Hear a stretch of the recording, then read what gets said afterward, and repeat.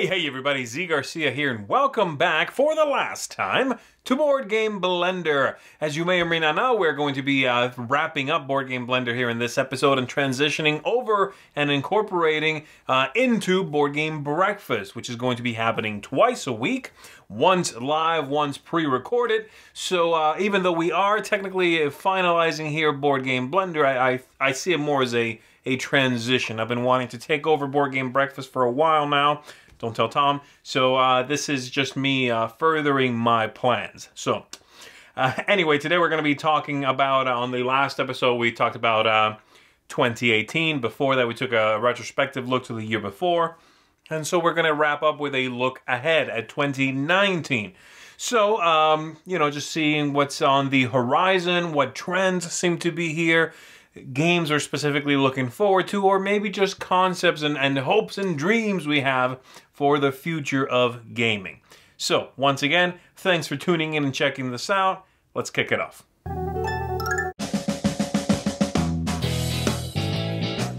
Hello friends of the Blend, and welcome back to Retro Board Game Corner. Today we're looking ahead to 2019. As you may all have heard, this is the last episode of Board Game Blender. But don't you worry, we are going to be rolling over into Board Game Breakfast, and I will be continuing to showcase my massive retro board game collection just for you. Now here is just a small sample of what I will be showcasing in the future.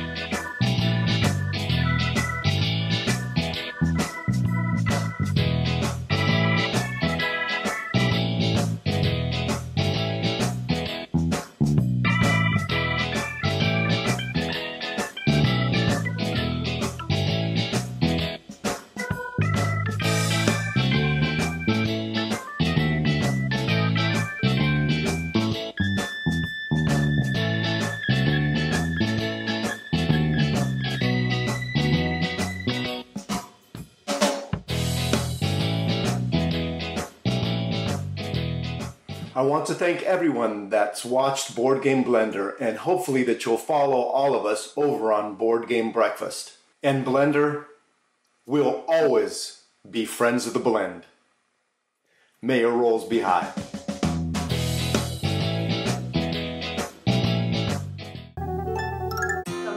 Over board games, where we talk about topics, trends, and things in board gaming and how we feel about them. So the topic for the Blender this week is looking forward to 2019, and the trend that we wanted to talk about was that we're out of trends. And for some of you, you may have said that that happened a long time ago. I don't know about a long time ago. I mean, did we ever have? No, there's been some recurrent trends or themes that we've discussed, things, if you will.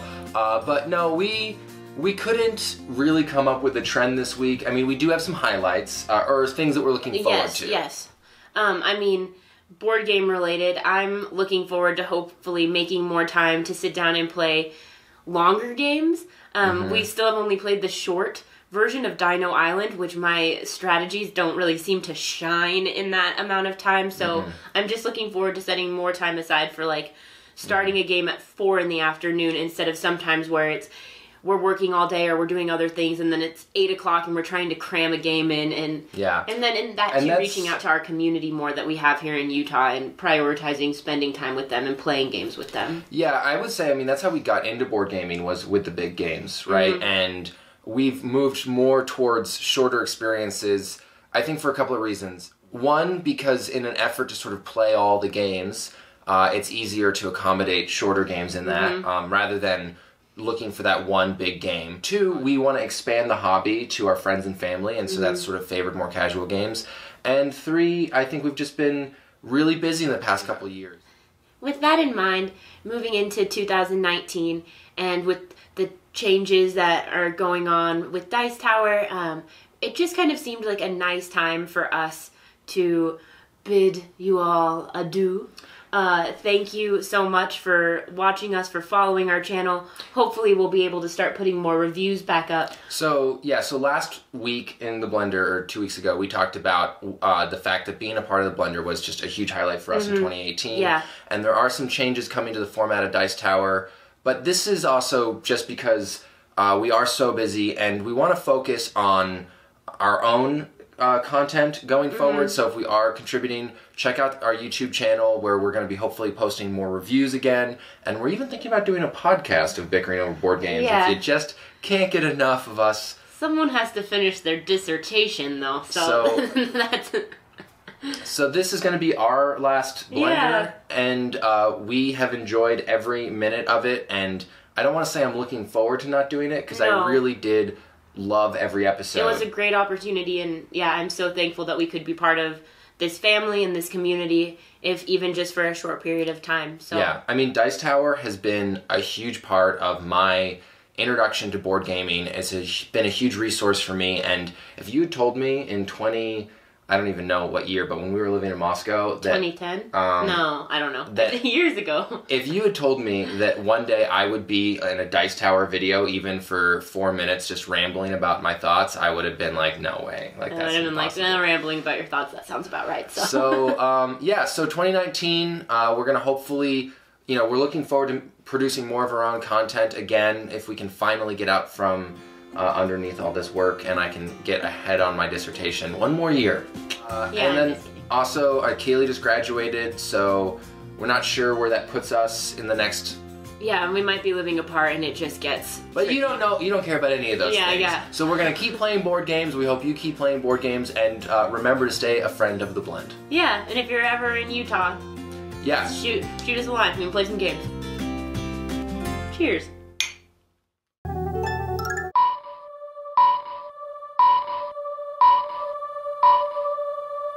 For Under the Radar, I'm not going to be focusing on any one game in specific, seeing as to how none of them are out yet, so they can't quite fly under the radar just yet. Instead, I'm going to be listing a few things that I want to see more of in this upcoming year, and some things that I'm okay to see less of, some things I'm kind of done with. Again, this is a little bit of a tongue-in-cheek list, but let's go ahead and dive in. I'm going to start with the slight negatives, all right?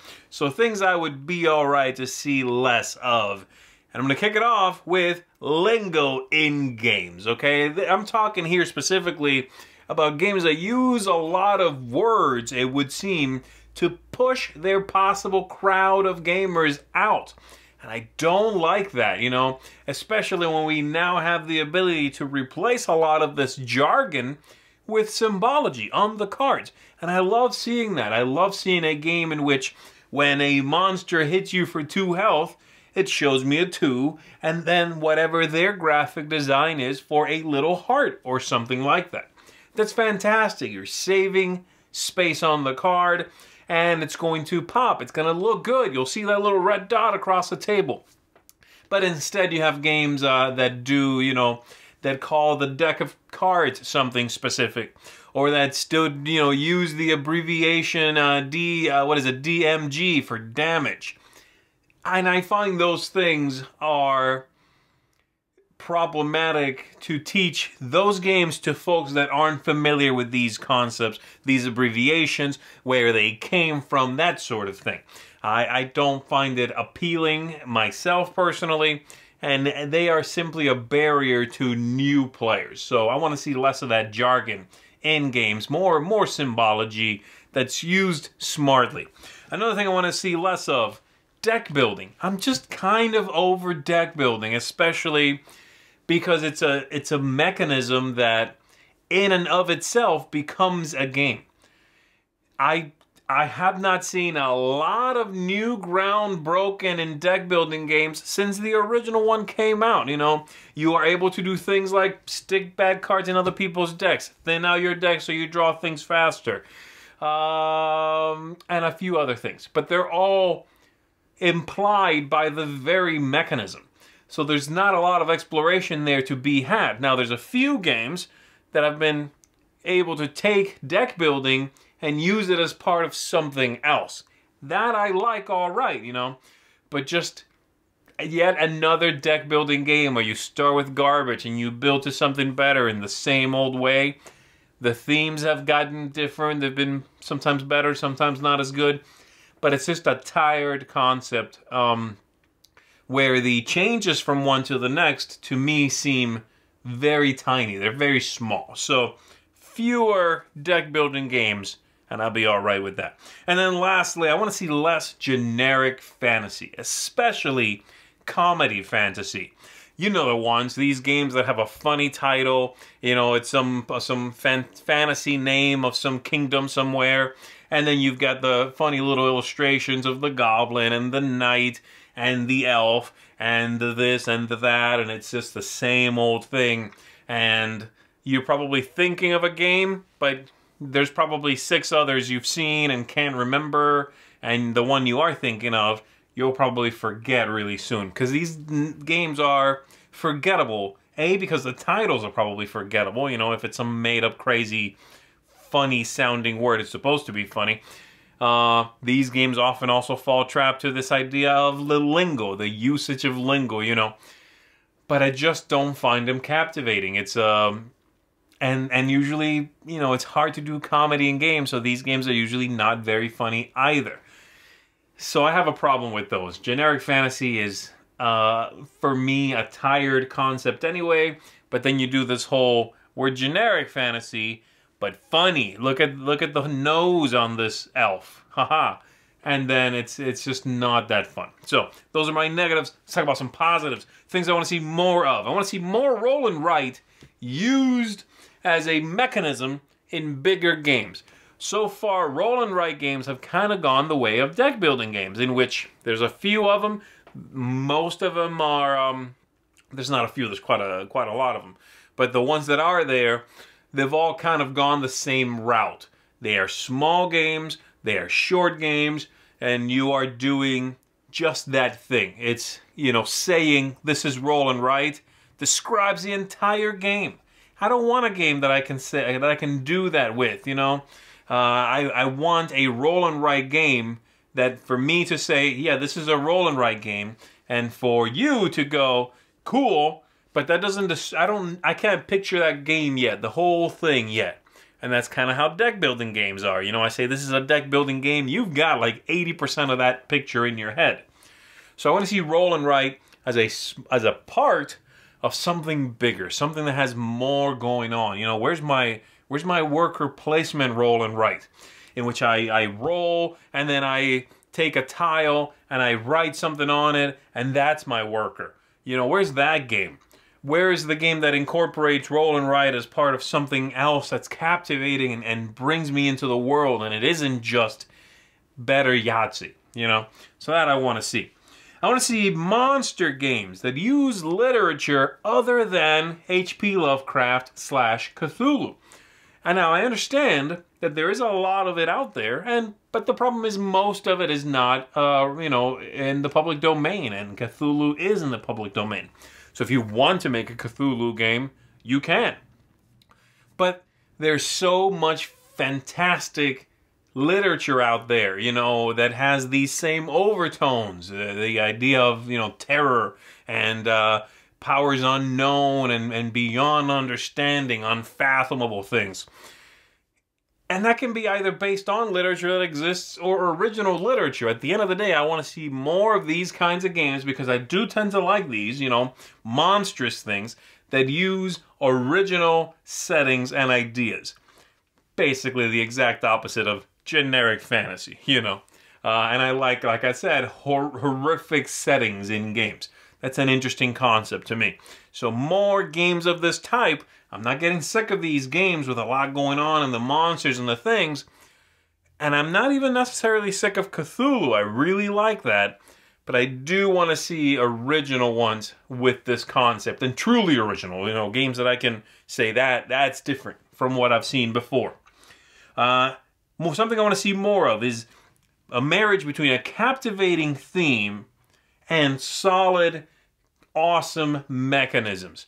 We are still, and Kickstarter sort of feeds some of this, we are still at that point where if you are getting an awesome, thematic, fantastical game, and that's what the theme is, the rules might be a little dodgy. They might be a bit overwrought.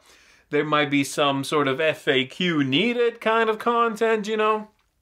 And I just want to see more of these games that have something that is clean, that does not bring up timing issues, you know, that kind of game, but that isn't, you know, a farming game based on, you know, in some place I'll never go to, and 600 years ago. And I'm not sure why there's that. It almost feels like people settle, you know, for one or the other. If you want this really cool epic setting, there might be some putting up with slightly rusty rules. If you want a robust game that's going to make you think and strategize and have your brain really engaged, then you're going to have to farm, you know, cucumbers and pumpkins.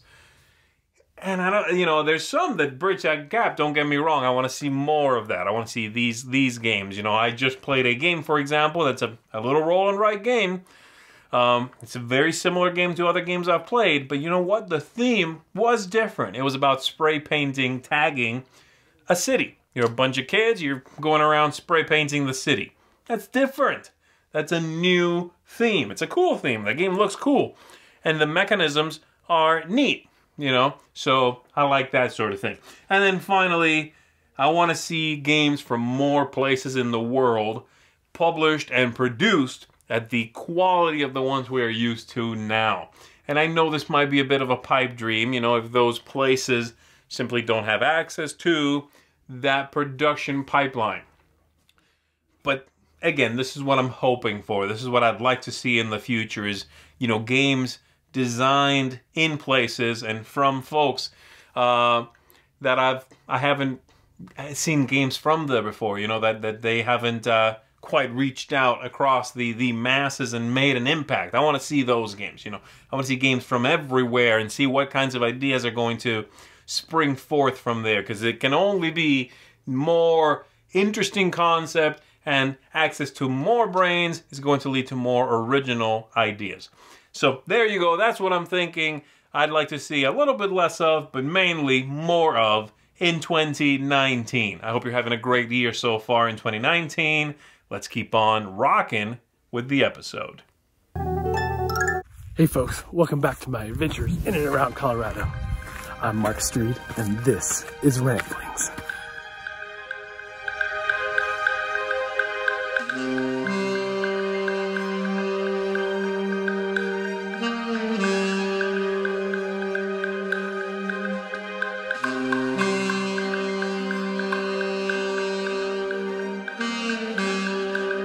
Today we're on the trail to Horsetooth Falls.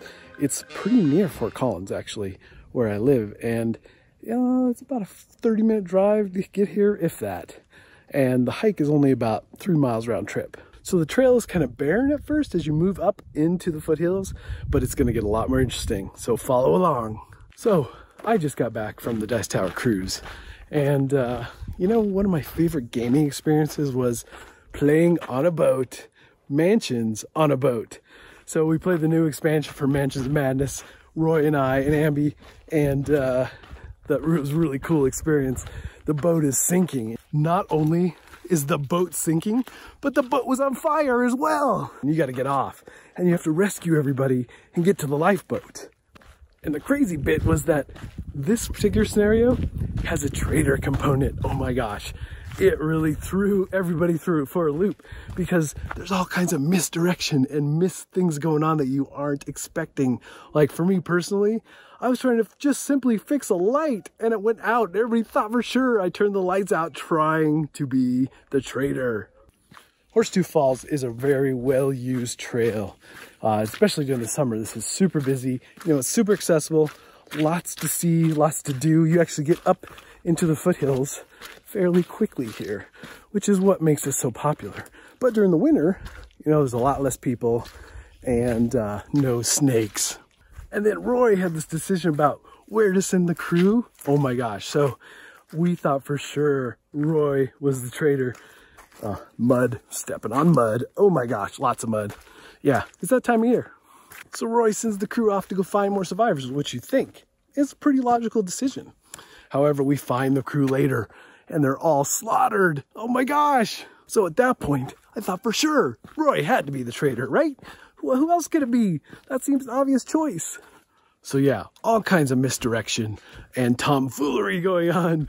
So neither Roy or I were the traitors in this particular scenario, but Ambi, oh yeah, she was definitely the traitor. So why is it called Horsetooth Falls? Well, there is a mountain here we call Horsetooth, and it's under kind of below the mountain, and you can actually hike up to the Horsetooth, which looks like a horse's buck tooth.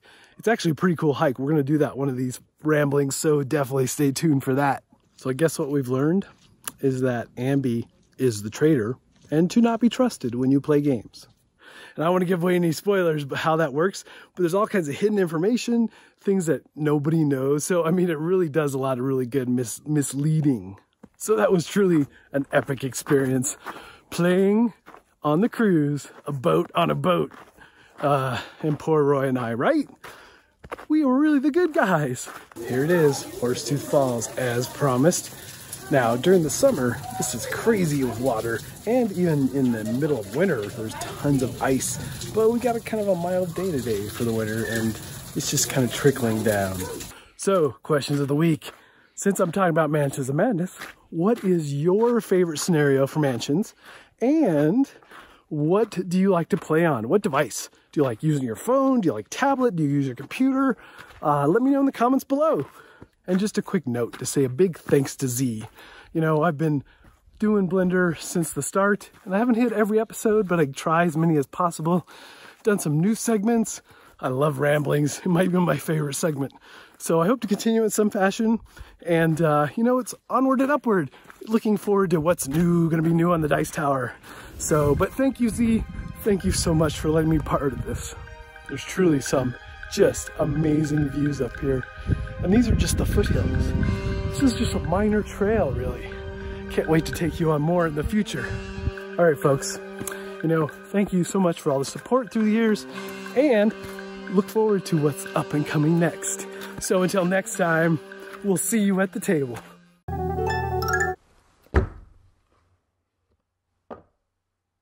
Hey there, friends of the blend. This is Chris and Lindsay from Behind the Box, and today we want to talk to you about a couple of things that we are really excited for in board gaming for 2019. The first of which is a game that is coming out that we kickstarted back in 2017, I think. A while ago. Called Detective City of Angels. This game looks incredible. Now, if you've seen us on this channel before, you'll have heard us talk about detective games and how much we love them. Yeah. This is another one of those, except for it has a really interesting twist in that the core game, the main game mode of it, one of you plays as almost like a GM for the mystery, and the other players are competing to solve the mystery first.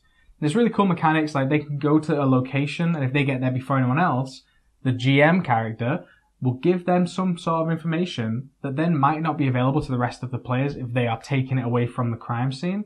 So it's a really interesting game about trying to figure out what is going on and what the answers are with limited information. There's also cooperative game modes, as well as I think a solo mode as well. It just sounds really, really cool, and we should be getting that in the next few months, so we are very excited. That's top of our list. I'm really looking forward to that. Yeah. The other thing that we're very excited about is some changes to Dice Tower. So we're going to be moving across to Board Game Breakfast, and we couldn't be more thrilled.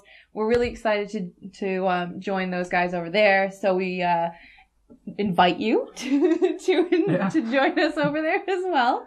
Yeah, we'd also like to thank Z and the other contributors for letting us do Board Game Blender and just for all the work that they all put into it. It's been an incredible experience, and we are really looking forward to experiencing more of that, just in a slightly different way.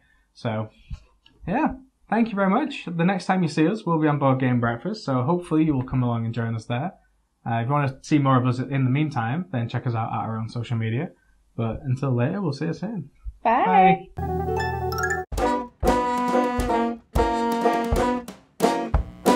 Hi everyone, my name is Chris and this is the Teacher's Lounge. And if you're like me, this is a little bit of a melancholy moment. It's sweet and sour. Nope, that's not the phrase. Bittersweet. That's the one. Bittersweet. I'll keep that one in. So, this is the last episode of Board Game Blender, and I've been so happy to be a part of it for the last a little bit over a year, and I'm grateful for Z for letting me tag along and to share my little contributions.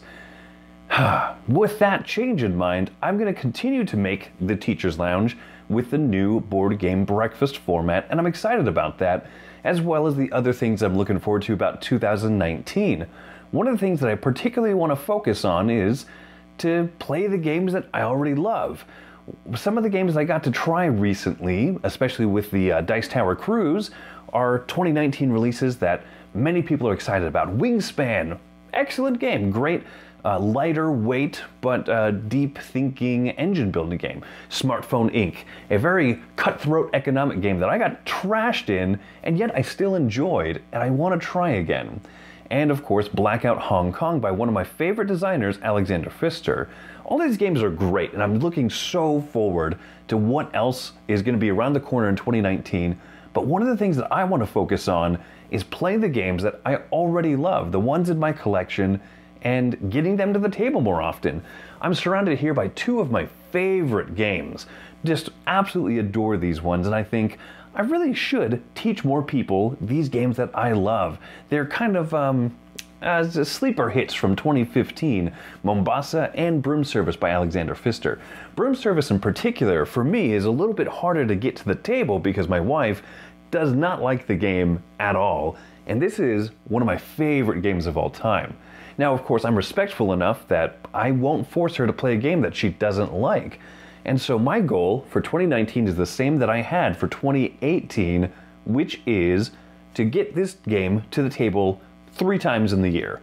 And if I can do that, I can justify the fact of still owning this game. And if I don't get a game to the table often enough, I'll sell it off. We'll just remove it from our collection, make a little bit of money from that sale to buy a new game to take that spot on the shelf and hopefully have a new game that we'll enjoy. Keep a fairly lean collection that way. So that's my hope, that's my goal. Get this to the table at least 3 times and move along some of the games that we just aren't going to play. There's no use in holding something on the shelf because I might play it in 20 years and I might love it then. That's my hope. So I hope that you are looking forward to a great 2019 and whatever your goals are, work towards them. I hope that they're achievable. I hope that you get to enjoy them, and I hope that you will stick around for the new upcoming changes to Board Game Breakfast and everything, and that you'll continue to watch me here at the Teacher's Lounge. As Z always says, stay a friend of the blend. Thank you.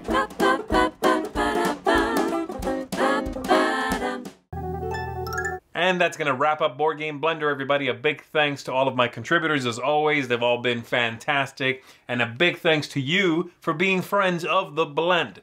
If you enjoy our content and if you have the ability and have a moment, I'd like to invite you over to our Kickstarter page if you haven't checked it out yet. And again, if you appreciate what we do, you've had some fun and discovered some things with the content, then help us continue to do so. We very much and deeply appreciate it. So, thanks again. So, we'll see you on some more top 10 lists, some more reviews, and I'll be seeing you on Board Game Breakfast. Thanks everybody for being a part of what we do here, and I'll see you on the next one.